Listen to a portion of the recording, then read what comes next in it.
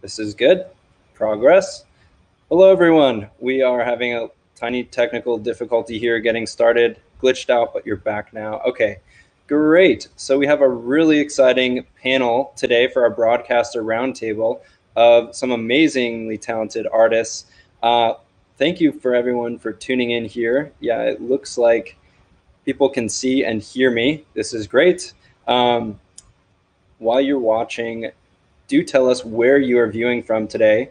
And please help me welcome on our first guest here. We'll introduce people in order here briefly. We have a really fun panel of 4 artists. Bobby, I would love to invite you up on the screen with me first here. Bobby Bicker is one of our close friends here at HAPS. Bobby, hello there. Hello, how are you? Hello. Hi, guys. Thank you so for much. having me here. I'm so excited. Amazing artist. Hi. Hi, everybody. Hi, Peter. Hey, Bobby, can you introduce yourself? Let's pretend that, folks here may not be familiar with you. Introduce kind of your work briefly, and we'll invite some of our other guests up on screen one by one to do the same here. Then we'll open it up to some questions, have a discussion. Yes.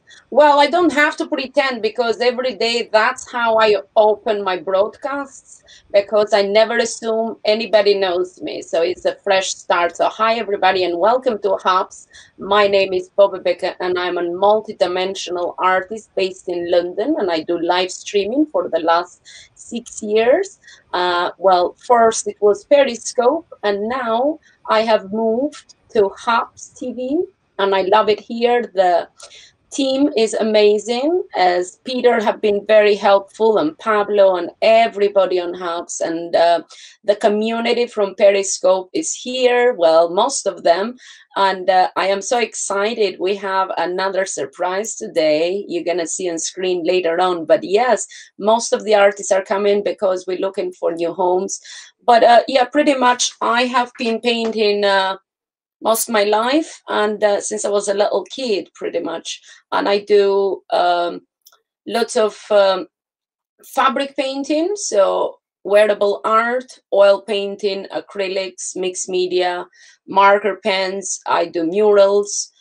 Anything I can paint, I can lay my brushes on, I do. And also on the side, I do makeup and body painting. I also teach sometimes at London School of Beauty and Makeup, mentoring like young kids, and I do some school projects around my area.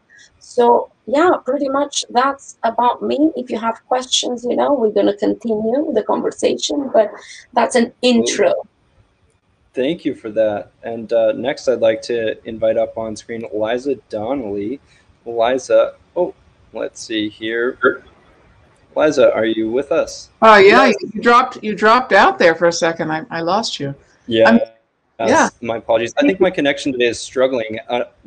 My apologies. But Liza, thank you so much for joining us. Liza, one of our fantastic close friends here at HAPS too. Thank you. Thank you. Tell some of those in the audience, what you're all about and about your art. Yeah, it's great to be here with all these great artists. I love everybody here, and you guys. HAPS is great, really welcoming group of people. So I've been an artist all my life since I was a little girl, drawing cartoons, and after I went to school and college, I started submitting to the New Yorker, and I sold pretty soon after I started. So I've been with the New Yorker magazine as a cartoonist for a long time, and I love it. But in the last, and many other magazines too, and I write for other magazines as well. But in the last 5 years, I've been doing something called live journalism, digital drawing, visual journalism, I call it. And it's I live draw on my tablet news events and cultural events. And I've done that for CBS and CNN and the New Yorker and other places. And during the pandemic, I started doing it in my studio. So not on my tablet, but with paper and pen and watercolors. And people seem to really enjoy seeing the act of creation, which I know the other artists here know that because we're receiving all the viewership. So it's just really a joy to be able to communicate with everybody HAPS. So that's and I'm writing a book about women cartoonists. That's my other passion is feminism and women's rights around the world. So love it. That's me in a nutshell. Yeah, thank you so much. And as we introduce everyone, be sure to subscribe to Bobby, to Liza, and our next guest I'll bring up on screen now, Michelle Alexander, who goes by Native Graffiti here on HAPS. Michelle, welcome. How are you? Hi, Ani Bonjour, everybody. Hello. What is up? I'm so happy to be here. This is great. So wonderful to have you with us. Can you introduce some of your craft and let folks know what they can expect if they subscribe to you? Okay, well, I consider myself a visual storyteller, but my story goes back. Everybody talks about like when they were young, they started drawing. I grew up in a family where my mother was a portrait artist, and she taught all three of us, my twin brother, my older brother, and myself, how to draw. But for me, between my dad being a musician and my mom being an artist, I was diagnosed very early with high-functioning autism. And my first diagnosis was actually as a savant. And I, was entered into drawing contests and things like that from a very young age. I could do art, but to me, it was a language that I could use before I could really even speak. So that's kind of having a voice and telling stories and mostly gravitating towards portraits is pretty much what I do, of course, with my cultural heritage and background. So I love that I can tell the stories of people, especially women, powerful women, women of color, women from my own heritage, and that visibility needs to be out there. And I just love that I can do that. And it's great to do it on HAPS. So I'm really happy about this. Absolutely. We're thrilled to have you in our community as well. And, really excited to have such an amazing panel today. Our next guest is a recent HAPS user. Amrit, would you like to join us up here on screen? Let's invite you up here. Might as well. Why not, eh? Wonderful. So Amrit, thank you. This is Amrit's first time being on a broadcast here at HAPS. Those of you may recognize him from other platforms and obviously a very well-known sculptor in so many circles. Thank you for joining us. I'd love for you to introduce yourself and to the community here today, Amrit. Yeah, thank you very much for having me. Like you said, I'm brand new to this. I mean, like day one. I have Bobby to blame, so she's the one who dragged me over here. But I'm actually really excited because I recognize a ton of people in the chat. So just to introduce myself, my name is Amrit Singh. I am the creative director at a content creation agency and training provider based in the UK, but I also run an international art brand. I create intricate ink art inspired by nature and culture, and I also do a lot of public art sculptures around the UK. I've won a few awards. I've exhibited my art in over 25 exhibitions around the US, around Europe and the UK. And I've been live streaming again for 6 years on and off. Managed to quit my job 4 years ago because of the success of live streaming and my art brand. And here I am in front of you guys and hoping to live stream in front of you guys because I'm actually really excited to do it. It sounds like a brilliant community. So thank you. Yeah, no, our pleasure. So great to have you here with us. Glad, I think many folks recognize you as well, judging from the comments here in our community. One question that I have for each of you is, can you tell us a little bit about why you like broadcasting your process, and maybe we can start with Bobby. I'll go back to you. Would love to hear more from you about your perspective on that. Why do you broadcast yourself and your art? What motivates you? Can you came back to me. I was talking to Amrit, man. No, I was saying Amrit is an OG on Periscope, and I'm like, what? Why is not Amrit here? Because if I'm not doing sorry, I think you're on mute. My apologies. Yeah, other people. So now you a hopster, Amrit, officially, and hopster. I like that word. What a way to start your journey on Hubs, being here with other artists. Amazing. And I love to have you here, like amongst us, because we missed you anyway. So what started me in live streaming? It was coincidence. I wasn't about to do live streaming. I never thought I'm going to get to live streaming. I was doing an exhibition, actually. And I was doing also, I had paintings in the wall. I was doing live body painting as well. And I had some of my models wearing some of the clothes I had painted, wearable art. So it was kind of a combination of all my talents. So I put on a mini fashion show, all my artwork in walls, and doing the body painting. So one of my friends, she never joined again. She, I think, seems to just do that broadcast on Periscope, that 6 years ago, and then she never continued to do it. But she went live, put the camera on my face, and it's like, look, Bobby, it's like 1,000 people watching you doing body painting. I'm like, what is that? What do you mean? And then she said, oh, it's this new app. It's just done, you know, it's just come out. It's called Periscope, and it's really cool. People watch you live. I'm like, really? Okay, you like it. So I downloaded it when I came home after the exhibition, but I did not go live for a while. I was checking people out, you know, how everybody did things. Because in the back of my mind, I thought, people not really going to be interested in body painting or what you can show, because sometimes, you know, it's a little bit of a semi-nudity involved, and before we kind of cover the models. And then I thought, okay, art, would people be interested in seeing art? Because I was seeing a lot of people just walking about, showing their towns and what have you. But then I discovered artists, and Amrit was there, and other people doing a bit, not much though, not much art. It was more like showing places. So I thought, okay, I'm going to have a go. And I started, I just turned the camera on with my dodgy Wi-Fi. It was really bad. And oh my God, it's vertical. And hey, am I on? Can you guys see? And then 10 minutes, we had to stay straight because we never knew which shot the camera is going to grab for our picture. Remember, guys? So I'm like, okay, guys, don't make me laugh. So I would stay. For the thumbnail image. Yeah, but it was, yeah, that's what started like 6 years ago. Coincidence started. But then I fell in love with the people that supported me, everybody being encouraging and supporting, and I just got the bug and I could not stop. And even if I felt like giving up, a lot of times I felt like giving up.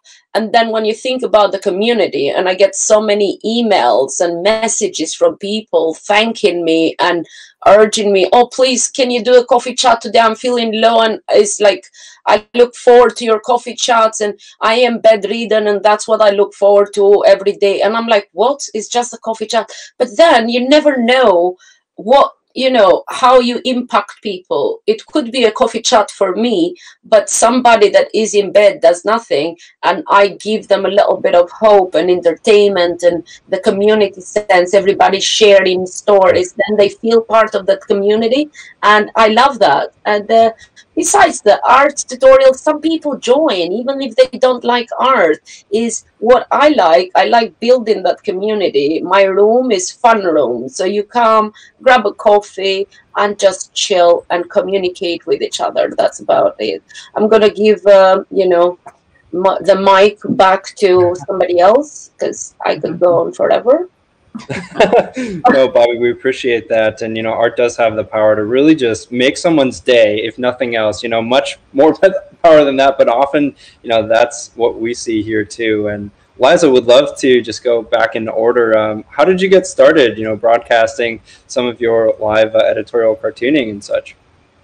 You know, a lot of what Bobby said, but years ago, I started, well, I love technology, so I had my iPhone, probably my first iPhone, I don't remember, and I held it over my hand and drew something on a paper with a Crow-Quill pen and put it out there on Twitter, and immediately realized that people loved seeing that. And it was very close up, and you could hear the scratch of the pen. And I didn't really talk back then, although now I talk when I'm drawing. And I think I discovered then that people love watching us draw. For whatever reason, I think it's in this age of technology, I think it's a connection with, it's a human connection. They can see the hand moving, they can see the creation happening. And then during the pandemic, people told me it was soothing. They kind of found it meditative, which was really nice to hear. But like Bobby, right, I do this also on Instagram, which is where I started doing this during the pandemic. And people tell me that they look forward to it every day. It brightens their day, and that's so amazing. And I'm just having a lot of connection with people that I never met, and that's why I love Twitter, because when it started, it was like connecting with people, connecting with my audience, connecting with like-minded folks. And the thing with editorial cartooning, which is what I love doing, and the other kind of cartooning too, is that it's really a dialogue. I'm not interested in showcasing my opinion necessarily, although that's fine. But I love connecting with others. And if I put something out there that you disagree with, tell me. That's fine. It's a dialogue. It's a back and forth. That's what cartooning is, I think. It's a way to share in our humanity and enjoy life together. So, and that's what art is too. It doesn't have to be cartooning. But so I love drawing people. I love drawing experiences. I love when we're done with the pandemic, I can't wait to get out and start drawing things out in the world with my iPad, which I've done a little bit on HAPS. I've been in New York City and drawn like Times Square and different neighborhoods in New York City, and just talking to people about that and about the creative process. So right, that's amazing. Yeah, I've seen a number of viewers describe your work, and actually probably most of these resonate with the other artists here, but therapeutic is the word that comes to mind. A lot of people, I think, from home, and I feel that way watching a lot of the live drawing out there, because I am the least talented person on this screen here, artistically at least. I mean, I barely passed, the middle school, drawing classes. It was really terrible, but it's just amazing, and I enjoy watching each and every one of you, here on HAPS. And Michelle, I'd love to, throw the question over to you. Tell me about, how you got into the practice, really, of broadcasting your live art. Oh, hold on just a second. Somebody, there she is. Okay. It actually comes from my work as a chef. I was on Twitter when Periscope came along, broadcasting the first broadcast I had, and the first time I heard about Periscope was when I had a food truck and was running around during the summer, going to festivals, powwows, a lot of native cultural events, art shows, things like that. And so I was broadcasting that, and other people. There's this ladies hand drum singing group that is part of this domestic violence shelter awareness and fundraising group from my tribe. And I think it was one of my first broadcasts was to broadcast them. Wow. I helped found that group. And so I was just really excited to just share my part of the world in that sense, because I'm like, well, while I'm traveling and doing these, events, I can show like what life is like. I think it was through Perry Girls, but then of course it's a seasonal thing. If anybody knows anything about winter in Canada right now. I can imagine. So I mean, in the winter, that's when I go into my studio and draw. Drawing is a way of life for me. It's never really been something that I've looked at as an income, because it's so much a part of me, like brushing my teeth every day. So it's just this daily meditative practice, like she was talking about. I can totally relate to that. Coming home from work, a long shift, 16 hours sometimes, and if I just sit down and I draw, it's like it does something for me. And the fact that I was watching other people. I was watching graffiti artists, because I used to do graffiti when I was younger. And that's like where the native graffiti comes from. Graffiti means making marks. And Ojibwe, the tribe that I'm from, also literally means making marks as you translate it into English. So I'm literally a native person making marks, which goes back to my heritage. But then I wanted to connect it to me in the present day, in the 21st century as a person. And so I just thought, I'm really fascinated by all these people live streaming.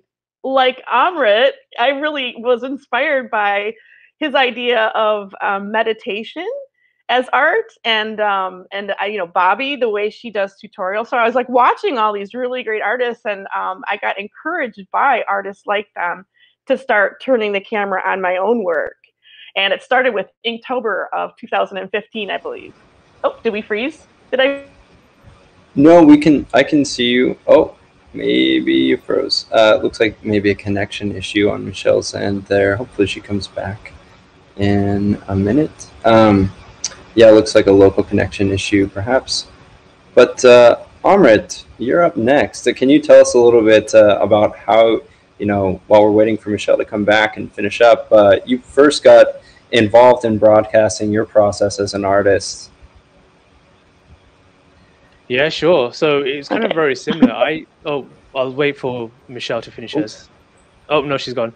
Oh, she's back. She's back.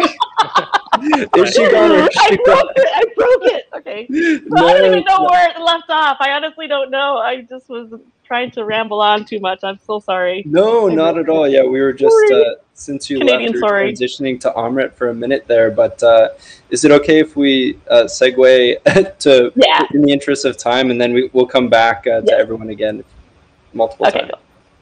Thanks, Michelle. Thanks for being super. Michelle was just finishing with the fact that she's epic and brilliant, and that's it. That's the only thing that she's pushing. Subscribe to Michelle, everyone. That's it. Oh my god, this is great. Yeah, so live stream was really interesting. A friend of mine invests in social media platforms in stocks, and said to me that Twitter have acquired Periscope back in 2015. And he said you should join it. And I was working a full-time job. I was head of design for a housing company, and I was very complacent in my job. When you work to the top, you are managing creatives. You're not doing any creative stuff for yourself. I was complacent. It was good money, and I got boring. I actually saw myself as being a little bit boring. And I said to myself, I need to push myself out of my comfort zone. As an introvert who hates being on camera, 10 years plus working in advertising and branding, I've directed campaigns behind the camera, never in front of the camera. So I said to a few of my mates, what can I do that really pushes me out of my comfort zone? Like, what can I do? And they're like, live stream. Look, this is what happened, join it. And I was like, you mad? Are you crazy? And so, but that's exactly what I did. I joined Periscope in May. And I was curious at first, so I just watched a bunch of live streams. I was a supporter. I was an uplifter. I would jump into people's broadcasts, and I would uplift them and really big them up, because I feel that's really important. You don't need to necessarily go live instantly. You can be a supporter. I gained a decent following just by being a supporter. People are just like, I like this guy. He's coming to the broadcast. He's saying positive stuff, and whenever he goes live, I want to support him in return. So eventually I went live, but it wasn't with art, actually. I was working full time. I was traveling around Europe for work. So I was traveling and live streaming, and I used to do these daily talks called Time to Inspire.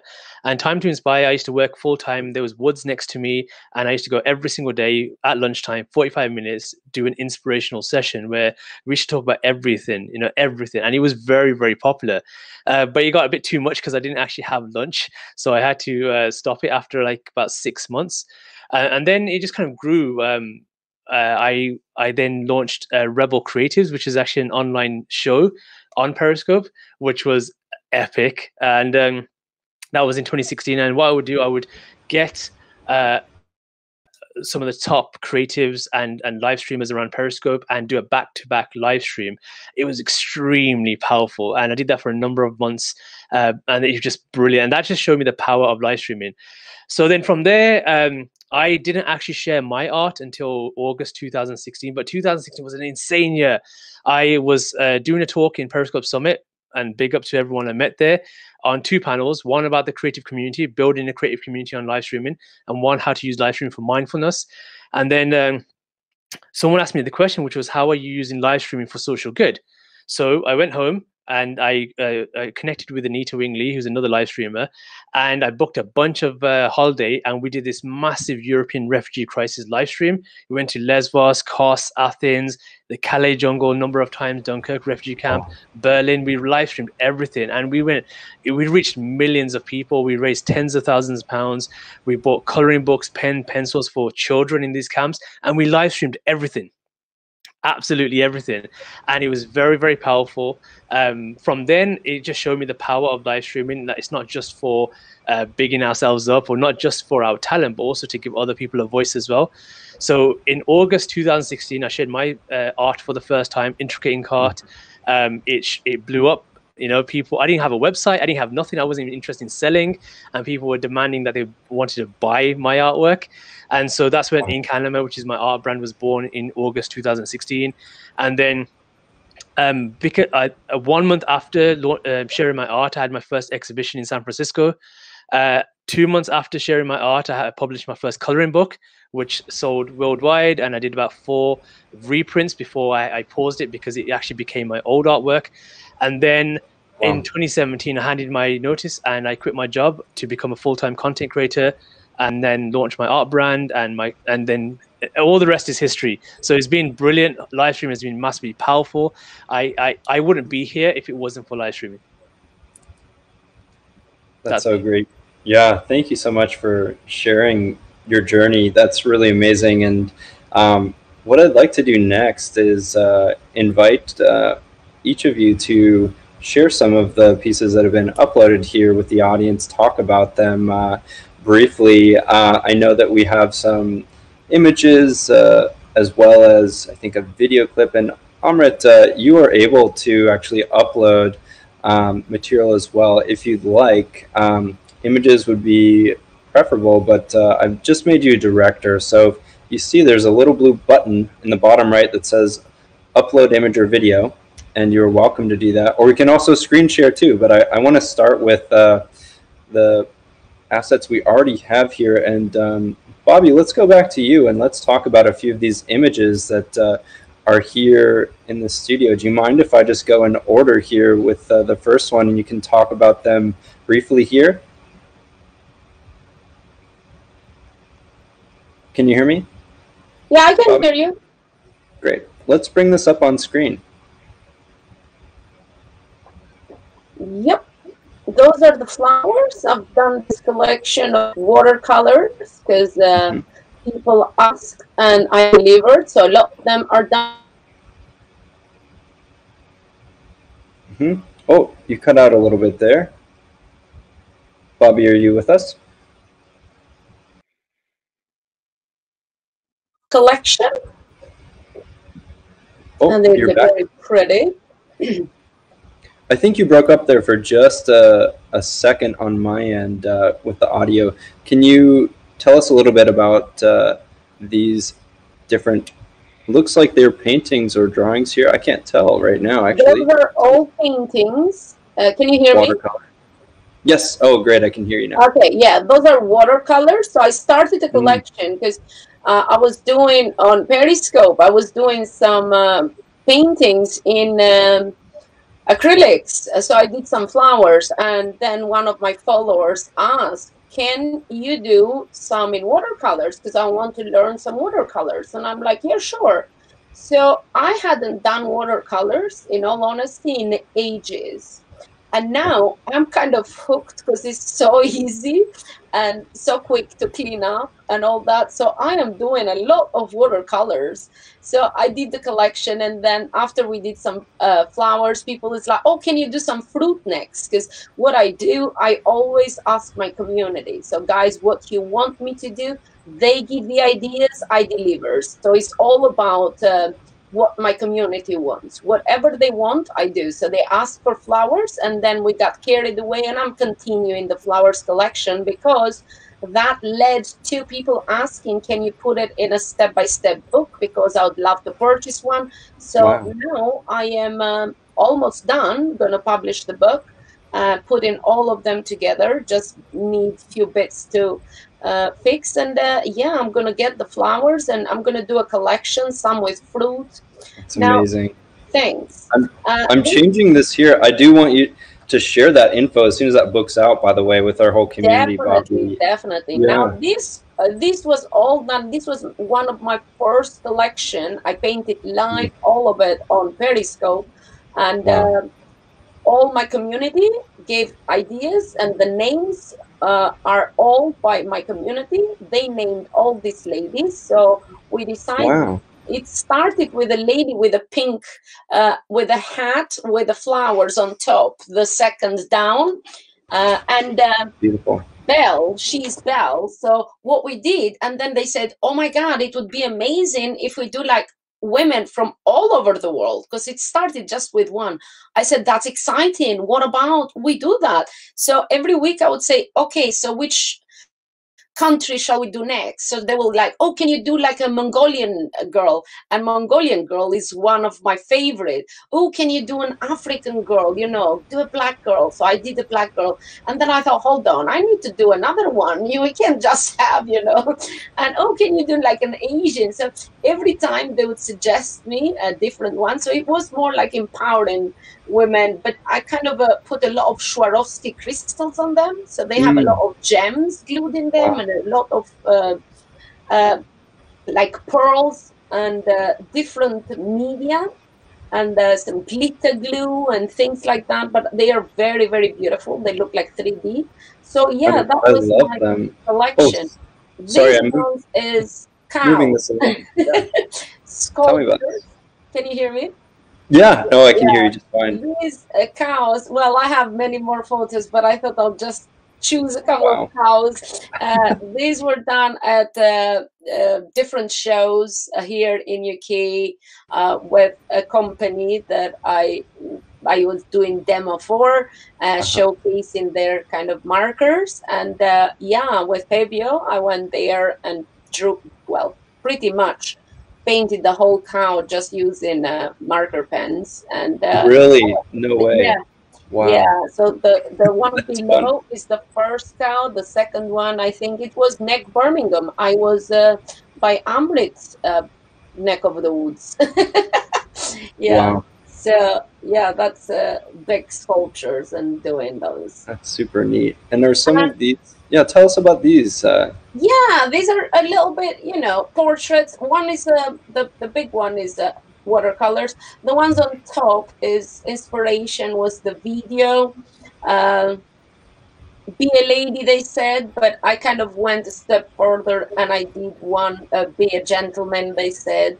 It's like pretty much words that hurt us and affect us as human beings, things that people say to women. Is a video going around, Be a Lady, they said. You can Google search. And Cynthia Nixon talks from the Sex and the City. Yeah, things that affect women, but also, or things that we are told not to do. But then I thought, hold on, because men suffer just the same. So I did one for the men, because I am a mother of a boy. So, and I like think that I have to empower men as much as I empower women. Yes, I love empowering women, but I want to empower all human. It doesn't matter what you are, man or woman, because everybody has feelings. If we get hurt, I say, we all bleed. You know, I might bleed coffee because I drink too much coffee, but we all bleed pretty much. So the feelings are the same, male or female. Okay, this is the last one here. Tell us about this. Yeah, I only send a couple really quick. But this is the fashion from my fashion collection. So those are all hand-painted clothes that I have done, and everything, bags, the skirts, the dresses, the shoes, everything is like hand-painted. And I did yeah, men need that lifting. Sorry, I'm like reading. But yeah, I love, I mean, everything I'm wearing today, my jeans, my top, I hand paint. So I have this bespoke wearable art line that I do. And I work a lot on commissions and I collaborate with other designers. to whatever they would do a design, they would need like painting, and we come up with ideas, and I just create something for them. But pretty much I love fashion, and I love painting on clothes. This is my passion, pretty much. Oh yeah, that's the video. Yes, yes, exactly. But thanks so much for sharing that. And that's it. I do everything. I did not have a chance to send you more pictures of the mixed media and all that. But this is great. Join me live and see all that. But I'm loving this. Back to you. Yeah, no, really fun show and tell. I'd love to transition to Liza, and let's look at a few of these images of your work. I will start at the top here with AOC.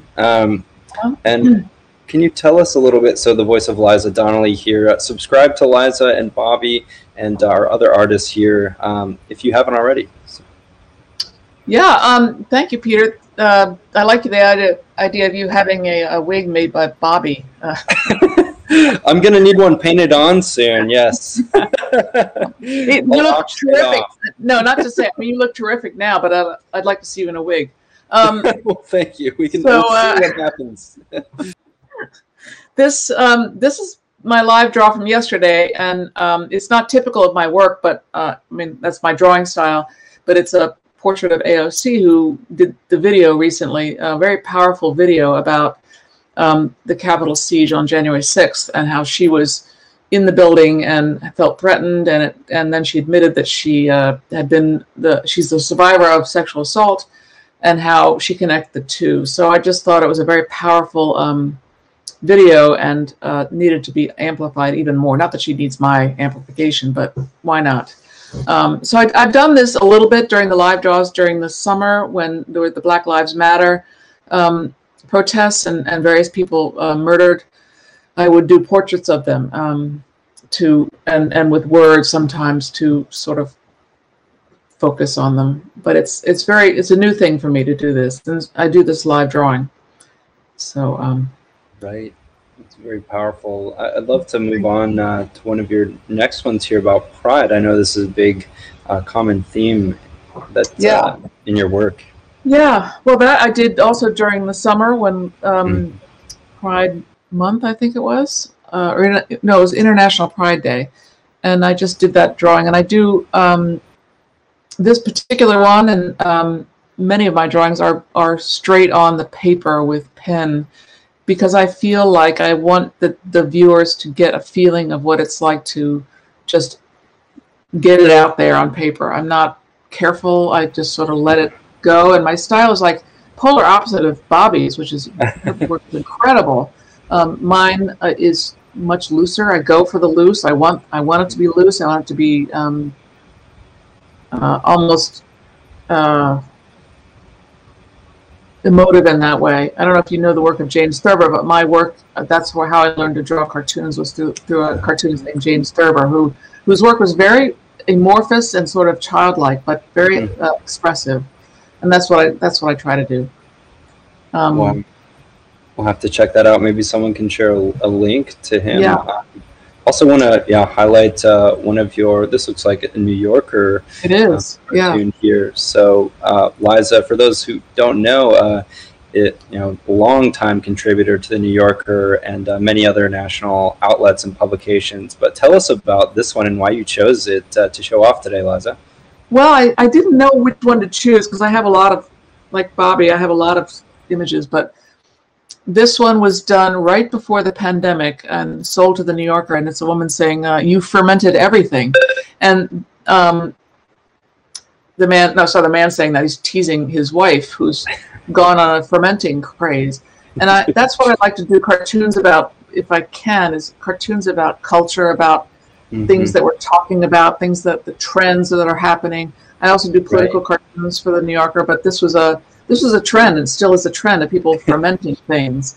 And I just thought it was funny. And then it became sort of popular. I'm not going to say viral, but it was popular during the pandemic. Because it's, I was going to say, this certainly seems very on point with quarantine life for many of us. I have yet to ferment anything. But but it's probably only a matter of time here. So That's right. The longer the pandemic goes, the more we're going to do things like that, like banana bread or sourdough or whatever. Yeah. Right. Yeah. I'd love to share a couple of your political cartoons here as well. Sure. Share this one first here. So this one. Yeah, this is a live draw for Haps. Not doesn't Were need there much events that prompted this in particular, or some? Probably, probably, but I don't remember exactly what it was. And when Trump was campaigning during the primaries back in many moons ago, I was doing a lot of cartoons about him and everybody else who was running for office, and I put him in short pants because he's a schoolyard bully, and I just think he's a bully. And then when he became president, I thought, okay, I'll give him a chance. You know, I'll out of respect for the office, I'll put him back in big boy pants, and I did for a couple of years. And then in the last year of his presidency, I brought back the short pants because he's not so much a bully, or if he is, he's having trouble bullying people because he's losing his power. But people are happy that my short pants are back. So I see, yeah, there's some fans here, lots of comments. Obviously, this is political commentary, right, in your work here. So this is really interesting. Have these been published? I put all of my political cartoons on Medium. So I have a column on medium.com, which is a really great blog platform started by Ed Williams from Twitter. And I've done political cartoons for other people, the New Yorker, but they're very different than this. They're subtler. So yeah, I'm an opinion journalist. So these are my opinions, and people can disagree with me. Yeah, certainly. Yeah. Thank you so much for sharing some of your work here. And Thanks. yeah, well, maybe you can share a link, or I can probably share a link to everyone's personal site here in the comments too, for folks to find out more. I want to transition to Michelle and make sure that we cover everyone here. Michelle sent a fantastic video here. Let's see if it feels like working right now. I'm gonna switch over. Thank you, Liza, so much for walking us through some of your work. Great. So voice of Michelle Alexander, or Native Graffiti here. Hey, Michelle, I'm going to put this on, and let's see how it works here. Okay, well, basically, I didn't mean to have the music to go with it, but that was myself as a child. I had entered a portrait art contest with adults and won the contest, so that's kind of that. But you're seeing a lot of native imagery, pottery, and things that I work with in regalia making, transitioning into the way I get expression out of my paintings and drawings. And also, just I like working with fiber art and mixed media and doing different things. But again, that contemporary idea of graffiti, and then charcoal is just a love of mine. I love this, and this is what I started doing on Periscope here. People like fan art. They like draw this person. This is David Bowie. Again, I'm a musician, so I love music. I love doing. Thank you for cutting it out. No, I just turned it down. No, it was lovely. I just wanted to be sure that. Okay, and this is Inktober. Actually, I'm new to ink. I'm new to watercolors. A lot of this is experimentation. This is non-referential portrait drawing, in other words, from my own mind. And this last image here is something that I can share with you, that I have chromesthesia. And chromesthesia is a type of synesthesia. In other words, when I hear music and sound, I see color. And so all of these things are kind of impacted. And what I did live on Periscope were things like this, where I was trying to break into the expressionism. That one, I was a finger painting, just different things where I'm showing you the color I see.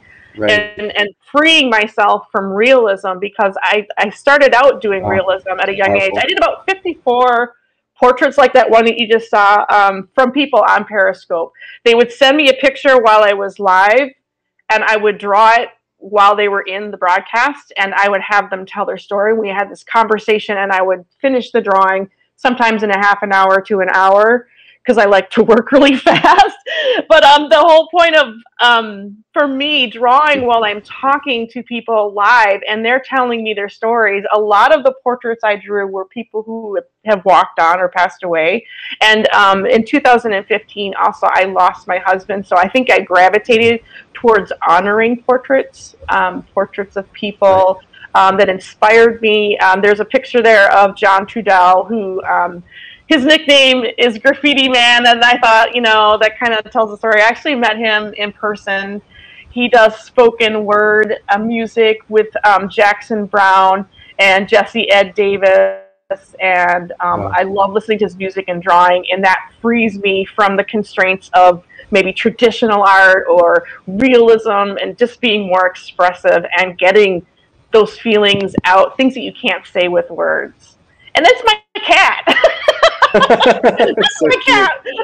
I did some thread portraits for people too. I love to still sew. I love the traditional arts of beadwork, and all of that. You can see a quilt that I have here. Everybody sees my quilt. Right. That one right there is "Shut the fuck up." Excuse my language. I don't mean to offend anybody, but that's literally how I felt when I did that self-portrait. It was not just after Donald Trump got elected, but it was during the No Dapple time, where I felt like I was being silenced and couldn't say what I wanted to say about being a Native woman in this country, and the missing and murdered Indigenous women, and just all of the issues that were coming to the fore, and the activism. And so that was just sort of me venting in a self-portrait.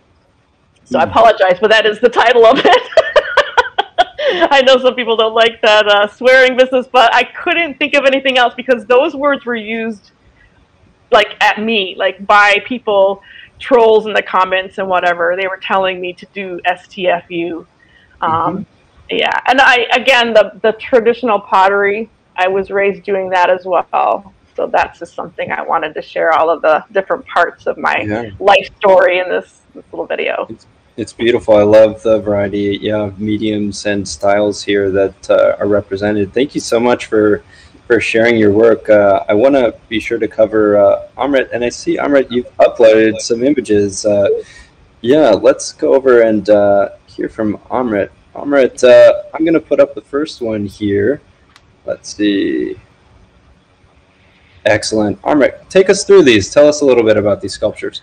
Sure, I've just been frantically behind the scenes trying to find images to upload. You did it. I know. Well done. Your first day in the studio, a master. Exactly. So in the last 3 years, I've done about 15 public art sculptures and 5 private art sculptures. I've raised 60 or 70,000 pounds for charity out of them as well. So I get approached by different councils in different cities around the UK to decorate a sculpture which is made out of fiberglass and decorated, all hand drawn, everything is, and hand painted using pens and acrylic. And so top left, you can see an owl, which was the only public art campaign that went last year because of the pandemic. So I was really happy that Owl did theirs, did the trail, and that was really popular. The middle is a brand new trail this year, actually, is to raise money for the NHS. And that's going to be part of a very exclusive exhibition, which is going to tour London, Birmingham, Edinburgh, Belfast, and maybe even Cardiff. The one on the top right was on the Isle of Man, was a wallaby. Bottom left was in Jersey. It was a gorilla that sold for 25,000. So it was really cool at auction. The middle is a sculpture in Edinburgh, and the bottom right is a sculpture in Worcester. Now this year I've got sculptures in Lincolnshire, Derby, Kent, Worcester, Aberdeen, maybe some others which haven't been announced yet. So I've got a ton of sculptures I've got a lighthouse in the other side of the studio, a 10-foot tall lighthouse, which is going to Aberdeen. Wow. So yeah, that's this picture. It's just the fun I get to do with not only creating art, but bring joy to people who see them in public, but also raise money for either a children's hospital or a hospice. Yeah, wow, these are amazing. Can you tell us a little bit about your process here and how you create these amazing works? Yeah, sure. So they arrive blank. They're made out of fiberglass and they're primed. So the first thing that I need to do is sand them. And in fact, majority of sculptures I've done, I have actually live streamed, which has been awesome just to showcase. The giraffe was live streamed. The one in the middle, the Uruli, apologize if I said that wrong. The one in Jersey, I live streamed. So my process is sometimes the councils would just literally give me a sculpture because they know my style, and they know my style is very popular. It brings in a lot of media attention, which is good for the local city to bring in tourism. Or I will submit a few designs and they'll choose from it. So the first thing is taking your design, which is normally flat on 2D on a paper A4, and putting it onto a 3D sculpture like that, which is not easy to do. You know, the first time I did it, there was a bear in 2017, and I was just like, I forgot about the sides. You know, like I designed the front and back. I was like, what? Like when you see the sculpture, I'm like, what about the sides? Like, so I had to completely change the design. So it's kind of like, how do you maximize the sculpture so every angle is seen? And for me, I want it as bright as possible. So if someone is like a mile away, they see it, they walk over, because humans are lazy. You know, if they see something from like a mile away, they'll just take a blurry picture. I'm like, done. So I want to. My job is to bring them to my sculpture. So I experiment with vivid paint, fluorescent, metallic, glow in the dark, but also very bold patterns, as you can see. Yeah, I love it. They're so fun. Yeah, they have so much energy, which I can, you know, feel even through the screen here. Yeah. Good. I know my job well then.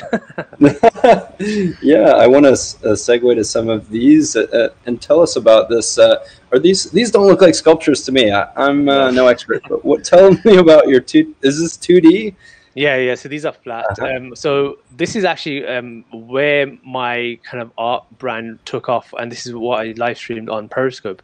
Was I started a animal campaign, which is like draw one a month, an animal but reinvented in my style. You know, so it's not like for like, but each animal is inspired by a different culture. So in there you've got Greece, Native American, you've got a Maori, you've got Samoan, you've got South American. So I choose a culture, I do a lot of research into the pattern work and incorporate that within my artwork. I live stream everything from start to end. It's done on A3, A3 paper, ink, and color tone markers. So I've got a lot of color tone markers behind me. So that's exactly where I do it. And on the right is kind of the evolution of it, which is covering the entire back in intricate ink art. So yeah, it's fun. They're lovely. Yeah. Wow. And equally fun and vibrant. Tell me about this third one here that you've uploaded. Is this one? Oh, yeah. Wow. That's just amazing. So the reason why I wanted to show this is it was significant for me because this was the first time I worked with a big brand. So I was very early in my art career. 2017 I did this. So literally a few months after sharing my art for the first time, and my first big project, it was with Amazon Prime. So Amazon Prime got in touch with me. They wanted to do a massive TV campaign, and they wanted me to create an artwork based on the logo of a TV show. And so this is what I created, and it was live streamed. And it was absolutely epic. It was vibrant. It was a stallion. So I'll always remember this one because it was one, the biggest job that I did, but two, it was kind of bringing in my style of an icon that was already popular in a TV show. Yeah, marvelous. Wow. That's and, as much as I could show you that I could find. And there's like a ton of other stuff that yes. You were pressed for time, and these are remarkable. Yeah, really appreciate that. I'd love to invite everyone back on screen to take some questions for a few minutes if you all have time. And maybe we can, let's see, maybe we can segue to that. Let's see here. So I see Bobby has stepped out for a minute, but we had a number of questions from the audience. Just want to say you all are incredibly talented, and it was so fun to see those. I know everyone in the comments has echoed that as well. But tell us a little bit about, what are some of the projects you're working on these days currently while we wait for some more questions to come in. Maybe we can start with Liza. What are you working on now? Well, as I think I mentioned in the beginning, I'm writing an updated version of my book, Funny Ladies, which is a history of the cartoonists of the New Yorker who are women. And New Yorker started in 1925. So, and the book was published in 2005. So it needed to be updated. There's many more women drawing cartoons for the New Yorker now, and many more women drawing cartoons in general, which is really fantastic. So that book is due out in the fall, and I'm working on it now. And I may do some interviewing of women cartoonists online on broadcast interviews with them. So that's something I'm thinking about. Very cool. Would Yeah. love to see that on Haps. Yeah, that's really amazing. Yeah, thank you. Michelle, can you tell us a little bit about your current projects right now and what folks can expect if they subscribe, which they totally should do, to each and every one up here. And yeah, tell us what things you're working on. Well, because COVID, I'm no longer doing the chef thing, and I'm in this place now where broadcasting, thanks to Haps, I'm not just saying this, but I left Periscope last summer because it was just getting too difficult to go online. I think I did maybe 1 or 2 Inktober broadcasts, and I'm like, I'm done. Because for me, interacting is so important, and I do a lot of, I really am very proud of doing a series of contemporary Native heroes of mine. That's one. I like doing a lot of different cultural heroes. I think the last drawing I did was here on Haps was Martin Luther King. I have never drawn him before, and there's just something about when you draw a person, you really enter into their story and you get to tell it not only to other people, but kind of like to yourself. You get to read their face. You get to study them. You get to learn them. You get to see in their eyes. So I'm working on a portrait series of cultural heroes of mine, as well as musical influences. I have like a series I want to do. My goal is to do, I would say, 50 portraits this year. We'll just not get too ambitious with that, but I want to do heroes of mine, and most of them are in the music industry. Many of them are Native American, and I love exploring the indigenous roots of rock and roll. I'm a rockhead myself. I played a lot of in a lot of bands and stuff when I was younger, and I'm really into music. So I just want to explore the life stories of all these people that I'm drawing. And the other thing, that the chromesthesia thing, I really want to do a series on that as well. So do more acrylic paintings this year. Those are the 2 things. The third thing is I don't have a website. I don't have a place to funnel anything. I've never really thought about that, because usually I've done my art in person, sold it in person. So this is going to be a new experience for me, and I really hope that I can link some stuff up and start getting my art out to you guys through Haps. I really love this platform for posting, and maybe a link for a website eventually. That would be really great. So I'm looking forward to, taking it to the next level. I love it. That's great. Amazing. Bobby, you're back. Sorry you dropped out there. Yeah, it just couldn't out. I was trying to get in, and he just kept saying connecting, but nothing was happening. But yeah, I'm back now. I'm back. Good, good, good. Tell us what you're working on currently. Oh, currently I'm working on my book, first of all, and I'm putting together all the photos, trying to get proper professional photos of all my artwork. My art school, I must have over 700 pieces altogether. I have boxes that I haven't opened from previous exhibitions around the world. So now is, after 11 years in UK, it's time to unpack my boxes from the attic. But yeah, I need to get rid of a lot of art so I can create other artworks, and we're doing my new website that was going to be only with art and going to start selling, because until now I only work with just commissions and whatever, collectors that I have, but yeah, I haven't sold any of the artworks that I've done live, but I need to get back to doing art for me, my projects, not just let's do tutorials. But I'm going to stream a lot of that on Hubs, my process, and let people in my world and what I do, because I don't just want to stick, it's fine. I will continue little tutorials of whatever people want me to do, but I need to get creative and do my own things too. So, but yeah, they're going to see all the journey.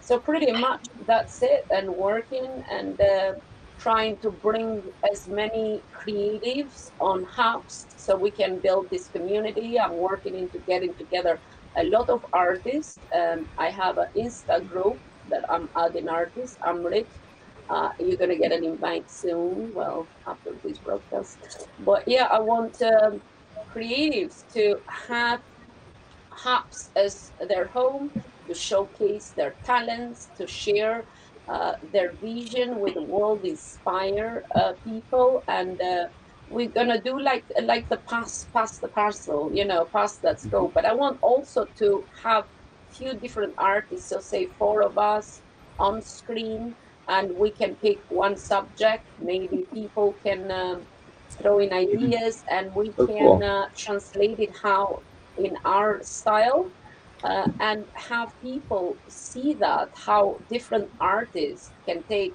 the same subject and translate it in their their vision. So it will be like a good thing to go. I And love that I idea. also want to do, yeah, I also want to do this every day, like an artist could be when our channels, because you guys are working on channels, so when we have our art channel, Right. uh, everybody, all the artists have to, they can take people in their studio and show their artwork, showcase. So it's kind of a mini exhibition. So it will be great to showcase the work, and you never know who is watching and what kind of collaborations go from that. And it's like Right. exhibition, virtual exhibition. I love it. Yeah, Yeah, I want to do let's that do it. too. It's a Yeah, to perfect get the platform for that. community, but the artists, the creatives especially. Yeah. So neat. Yeah. Amrit, what are you working on now? It sounds like you have a lot of irons in the fire too, so to speak. Pretty much, yeah. So for me, I'm at a very privileged stage right now where I get to pay other creatives, which I think is something which is a dream. When you get to win grants and win jobs and you have your own studio. For me, it's giving back now. So there's a number of things. Is that we just recently finished a collaborative project called Collaborative Artists, which I set up at the start of the pandemic, which was funded by the British Council and Arts Council in England, where we work with 7 international artists and looking at what digital collaboration during the pandemic means. And it's been 5 months of mentoring these creatives, 4 from the UK and then 2 from Pakistan and 1 from Bangladesh, and it's been the most amazing journey ever. We had our launch for our short film that we launched on Saturday, and it's been really well received. So that was a first project, and now we're already getting a lot more requests for people to they want us to kind of collaborate with UK and American artists as well, so I can then pay more artists and have like maybe 10, 5 in America, 5 over here, and all over the place. So that's a really exciting project. Other ones is that I'm again run a number of digital bootcamps around the UK. Last year we managed to train 250 young creatives and teach them how to pitch, present, edit videos, body posture, and green screening, script writing. So that was massive, and I can't wait to run a few of these digital bootcamps this year as well. In terms of artworks as well, I definitely want to get back into more intricate ink art, because a lot of the work has been for big brands and big projects. So I'm looking forward to. That's the reason why I love live streaming, and I haven't done live stream for a while, is because live stream was a platform where I could just do personal work, and so I need that back. And so thanks, Bobby, for kind of dragging me here, because I can now start my personal projects back up again, which I've sold all of them so far, and so I want to do more of those. So yeah, there's a lot happening. I've definitely missed them out. There's so much happening at the moment, in fact. But, oh yeah, actually we've recently won a 6-figure grant for a brand new immersive tech project. So it's working with artists and content creators to produce a new immersive tech project. That's massively exciting, and that's going to happen in the next month. So wow. There's a lot of very exciting things happening at the moment. I can't wait to share them when I can, but I will be. Oh yeah, and my second coloring book is going to be published this year, hopefully. That's all for now. That's great. we had a question that I'll just pose to the group that was from the comments here earlier saying, you know, I think it was Vegan Doe, was it Doe Darling, who was saying, you know, she also is an artist, but is, you know, sometimes a little anxious about being, you know, distracted in a process while engaging with the audience. How do you all multitask? You know, it's clearly something that takes a certain, you know, level of practice. But any tips out there for artists who are, you know, on the verge maybe of doing some live art? It's just practice, really. The more you do it, the better you get, and you try to manage. Because I invited this is Mrs. Colorberry. She is very famous. I mean, she does resin art all over the world. Mrs. Colorberry is like, but we did this live painting together, and I streamed that on Periscope, and she could not concentrate. She's like, how do you do it? You know, read the comments, paint, and answer questions, and you don't miss a question. And it's another skill set you develop by broadcasting. That's how we do it, because we have to keep track of what we're doing and the comments and saying hello. And then I remember, I have good memory, thank God, but that develops with broadcasting, I think, as well. But I remember whose mom is sick, you know, who had the baby. So I have to continue conversation. How's the family? But yeah, just by doing it, I mean, like, practice makes perfect. And it's gonna be like, you know, in your sleep, you're gonna just communicate. But yeah.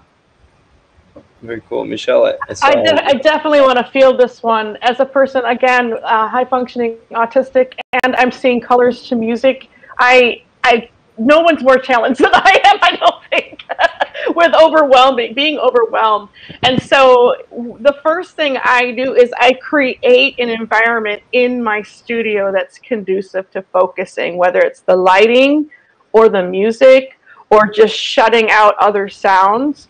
And, you know, she's right. The more you do it, the more it becomes kind of a routine. I'm notorious for missing comments. So you know what I do? I have moderators and I have my posse, just like you do, Bobby. I have my people that interact and engage with people and help me. They will alert me and say, you know, circle back or whatever. So I have, it's kind of a communal experience with those that are in the comments themselves. They help me keep track of the comments. They help me keep me on track, because you can get so lost in the drawing. But once you get started and you have this routine of, you know, you stop, you pause, you look at the comments, you go back to drawing. You can even say, guys, I may miss your comments for a few minutes. I'm concentrating on this eyeball right now. You know, I mean, people are very understanding. They really will repeat the question. I love that we can scroll back, but it does take a little bit. And I have to say, and Amrit can actually be a testimony to me, because we met in 2016. It's actually improved my ability to communicate. Live streaming has changed my life in that way. Wow. I have not had, I've taught in the kitchen, I've you know, made presentations, but there's been nothing like that idea that I feel like I'm talking to people I know. I'm just having conversation with friends, and that's all it really is. And so you lose all of the other stuff that makes you nervous or makes you feel like you're missing comments or whatever anxiety you have. It just literally leaves your body. So I don't know how to explain it, but there's just something about art that you can't put into words, and that's beautiful. Well said. Yeah, but you don't really have to talk either, because you can do silent stream if you want. Just put some background music, because art does not need words. Everybody can express it how they want. They can see and feel. So it's not anything, you know, it does not have language. It gives you the feel. So whatever you grab and you feel from that piece that you are watching, just enjoy it, and you don't have to talk even if you don't feel comfortable. So it's no point. So if you don't want to talk, don't talk. If you want to say a few words here and there, you can. But yeah, people always are understandable, as you said, Michelle. They would just tell me, "Oh, you missed a comment. Scroll up," and I would go up and just read. But now with Hubs, what I like with Hubs is that you can highlight comments right here Yes. Right. on screen. I love the creative saboteur inside my head that tells me I'm good enough. I'm not good enough, and that my art sucks. I punch straight like yes, Murphy should have been here. We'll have another edition of this. Don't worry. Yeah, we'll We wore out CS yesterday with that tutorial. Yeah, CS had a tutorial of how to connect OBS with the studio. Murphy, and check him out, man. You'd love it because it's like stuff you'd enjoy. It's amazing like, 3D and VR. I'm looking forward to live stream. Obviously, at the moment it's all a bit alien, but live stream is live streaming. There's just no two ways about it. I think the biggest thing that I want to say, I mean, I know that Doe is a pro live streamer anyway, so we need to sort her out because she's definitely can do this, right? She's very good at drawing. You know, she does really good, excellent drawings. Excellent. But, and she's a brilliant artist as well, like brilliant artist. But the main thing is that I want everyone in here to understand that the confidence growth in everyone that I've seen, everyone here, is absolutely epic. I remember Michelle having a meeting. We had to do something with a bunch of other artists, and there was one who was very angry and had to manage these bunch of artists, and Michelle was one of them. Michelle was very underconfident. She wouldn't speak up. She couldn't speak up. She couldn't put her foot down and tell the other two artists what she wanted to say. But over time, through live streaming, through sharing, she was petrified of live streaming. I knew that she told me many times. You know? Yeah, and so I think we had conversations, didn't we? You helped me so much. And so she grew the confidence, and now I can't believe the person who I'm watching. So like, just notice the growth that you get in confidence. I'm a natural introvert as well, so the fact that I can do public speaking, the fact that I did a TEDx talk, you know, the fact that I can now talk, but after this I need to now not speak to anyone for like 5 days. So it's perfectly fine. My gosh. I love you so much, Amrit. I almost want to cry out of joy because it's just like Bobby says, we're like artists reunited. Like the best of Periscope is kind of coming back, but this is 2.0, and I want to throw this out here to everybody. Does anyone want to be a live portrait sitter for me? Because guess what? I could literally I could literally do your drawings right now while you're all talking. I could draw you. And by the time we're all done, I should have something that looks like Amrit Singh or Peter with a wig on. Well, that's quite an offer. Someone take seriously. I actually one of the things I did with an art challenge was to see how fast I could draw a portrait, and I'm down. I can do a portrait in 5 minutes if I can try. I mean, it's obviously more expressive, but I'm down to 5 minutes. But realistically, a half an hour to an hour is all I need. So I would love to have people come in and I could just draw you while you're, because in COVID we don't have that. I miss having a live model. My cat's no longer here. Well, that's so funny. We decided that if we doing like artists, we can draw each other in our own style. Bobby is one of the first ones. She knows she sort of knows that I'm going to do that. Maybe she doesn't, but surprise! You're definitely the most beautiful person I've met inside and out, and I want to draw you so badly. And I want to draw Amrit with a blue turban. Oh my God! On one of the meetups, my jacket, my beautiful royal blue jacket. We did match epically. Well, Amrit has the best eyes. Out of everybody here, I'm going to say Amrit has the best eyes. We have these epic pictures with my jacket matching. Help! I need rescuing from these ladies. What's going on? Well, we're almost out of time. Liza, I'd love to hear from you before we sign off about any tips or suggestions. I don't know. I don't know what to say. What we're talking about. That's a good question. I enjoy listening to you guys. This point. Yeah, what was the main... Any tips for... I think we started with suggestions for artists who haven't live streamed might be interested. Well, I lose my self-consciousness and just sort of, like I think it was Michelle said, just it's like I'm talking to friends. And I'm just drawing, and I pause because I have to concentrate on a certain line or a couple of lines. But and I often talk about politics when I'm drawing, and that's difficult. But I don't pretend to know everything. I'm just giving my opinion. Like during the pandemic, I'm feeling anxious. Drawing about that. I'm worried for the healthcare workers and drawing about that. Worried about the Black Lives Matter protests and just drawing about feelings and drawing and expressing that in words and drawings. So that's and I've lost some inhibition in sharing my feelings verbally, but also lost inhibition in drawing. In that, I just put pen to paper and not worry about exactly where the pen's going to go. And there's going to be mistakes. People watch me make mistakes, and that's fine because that's part of the process.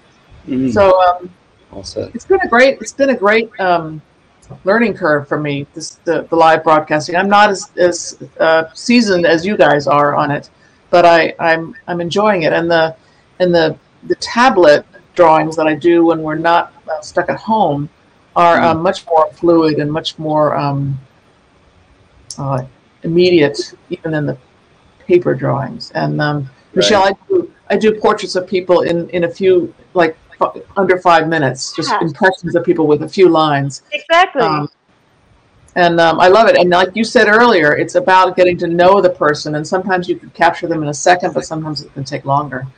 But yeah, I love your drawings, and as I do precise and stuff, but I do lose art too. It's just that I never show things that I do personally at home. I have this amazing book. You probably know Richard Williams as animator, and he does cartoons and is like amazing. So I have the Bible, the animator Bible, yeah, I kind of take a lot from that when I do my personal things, but those are like when I sit down and I want to unwind and relax and kind of just distress, and I do my personal things, but I never do like the loose art. I focus when I do on here is maybe what people want me. So that's why I said now on Hubs, I have to change that because it becomes boring after a while. And if I don't feel passionate doing it after a while, I don't want to do it. So I'm going to do my own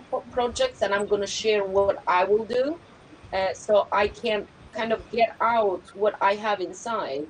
So probably some of my personal projects I'm going to show people and what I do, instead of just focusing, let's do some flowers, because now I become like flowers and fruit lady. No. I'm gonna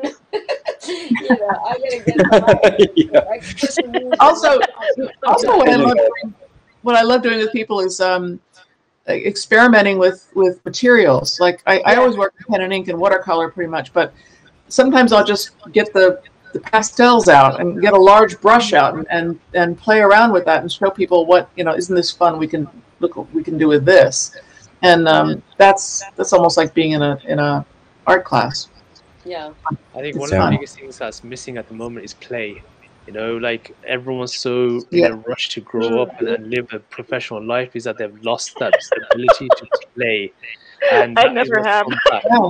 But that's what's come back in the pandemic, the ability to get back to basics, doodling, drawing, pottery, all that kind of stuff. And people are feeling good, I think mental health plays a massive role in this, and we shouldn't forget how important play is for our mental health, especially during this time.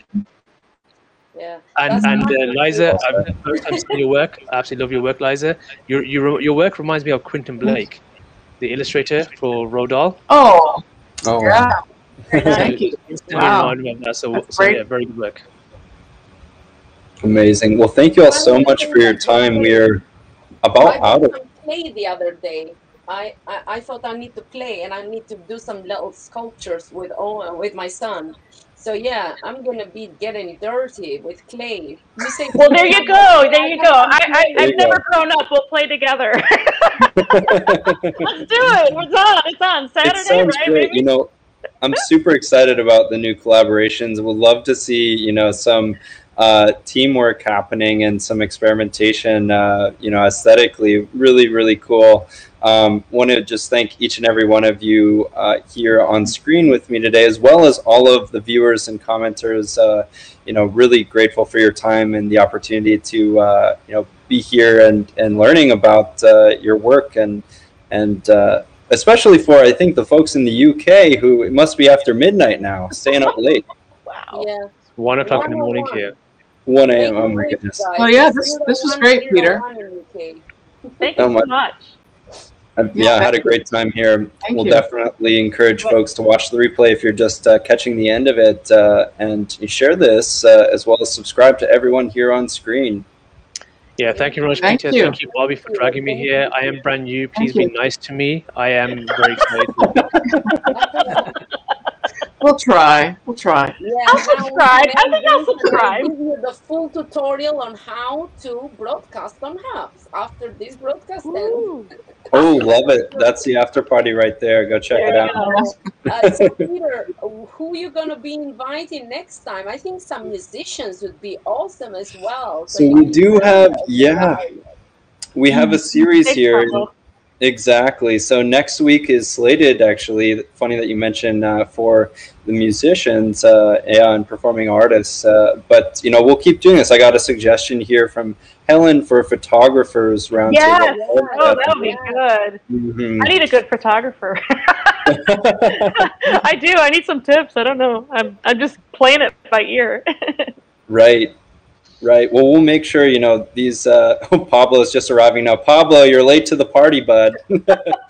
Pablo is our other community manager and leader here. So we're going to wrap it up for now, everyone. But thank you. Have a wonderful day or night or evening, whatever time it is. And hope to see you again soon here on HAPS. Bye-bye. Thank you. Bye. Thank you, Thank you, Peter. Thank you. Thank you.